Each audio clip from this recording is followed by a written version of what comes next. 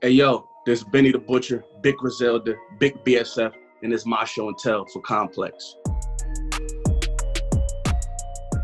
I've been in the house quarantining and watching some of everything. I've been eating some of everything, and this is how I'm living, man. I don't know what y'all got going on, but this is what I'm doing in the Butcher residence. You already know. I go to Crime Faces. Crime Faces is a good Instagram account. It's funny.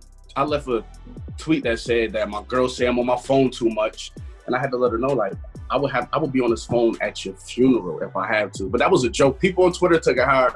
That was really a joke. I'd never be on the phone at my girl's funeral. My kids, I got girls, so they definitely have TikTok accounts, and they asked me to make my TikTok debut, but I haven't done it yet. You know what I'm saying? I can't dance, so I don't want to get on there and get embarrassed, but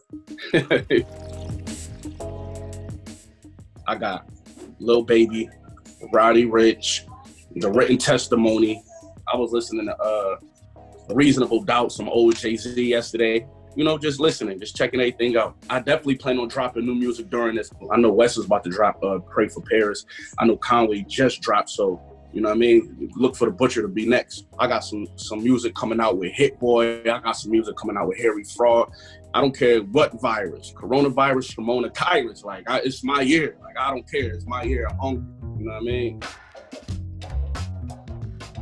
I've been watching a lot of old ESPN. And, you know, men, we addicted to sports. So even though no sports been getting played, they still showing like games from 96 and 88. So I'm still watching those like they was just played last night. My daughter be watching All-American, so I might come in her room and I might watch that with her a little bit, and I might, you know, man, I might stay for an episode or two. It's just so hard right now to like enjoy anything. As soon as I get in the middle of the show, I'm realizing like what I'm missing right now. Me and Russ was supposed to go on tour. You know, this quarantine crippled us a lot, man. Crippled us a lot.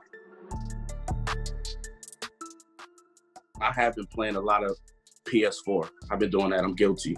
Anybody out there who think they can get with the Butcher, you know what I'm saying? I'm playing UFC 3. I'm playing Madden 20. I'm playing 2K20. If you think you can get with the Butcher, my tagline is Tana, TANA _ talk _ the number 4.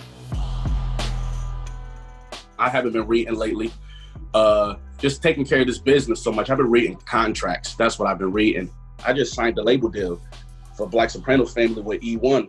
But if I write a book, it would be a combination of a few stories about my life. Real stories, though. And I wouldn't make it like an autobiography. I would just use like 3 or 4 stories out of my life, and I would tell them in depth. You know what I'm saying? Some good, it's like a movie anyway, so I would do something like that. I got the idea from an Iceberg Slim book I read in prison.